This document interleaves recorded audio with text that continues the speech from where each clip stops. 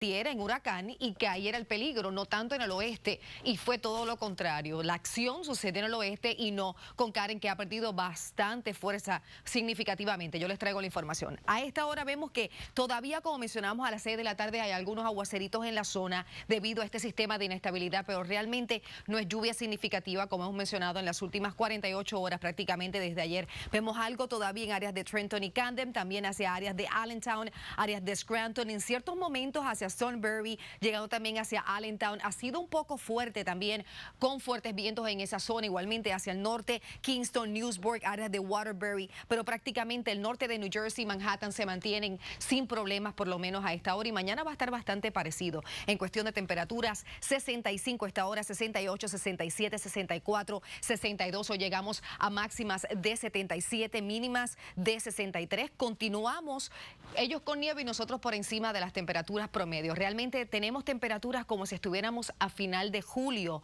no realmente de octubre. No nos quejamos, a mí no me gusta el frío, así que estamos bien en nuestra zona y así vamos a permanecer esta semana. Mucha cobertura de nubosidad prácticamente para toda el área. Así también va a estar el domingo por la mañana. Vemos que se arregla un poquito. Luego de las 2, 3 de la tarde se despeja un poco, pero todavía en el centro de New Jersey podrían haber algunos aguaceritos mínimos, como digo, bien parecido a lo que tuvimos hoy. Realmente no una amenaza significativa, sino algo pasajero y rápido. Pasando a Karen rápidamente, continúa la advertencia más bien de inundaciones en la zona. Ha perdido mucha fuerza, ahora apenas tiene vientos de 35 millas por hora, ráfagas de 46, por eso ahora, en vez de ser una depresión tropical, ya ha perdido bastante fuerza, va a convertirse en un sistema de baja presión, dejando inundaciones en esta zona. También ha perdido la dirección, antes iba hacia el norte y ahora se está dirigiendo más hacia la costa de la Florida, así que para ellos también problemas de inundaciones en las próximas 24 horas. Se mantiene ahí, eso no viene para nuestra zona, así que nos salvamos de otra. Son las 11:20.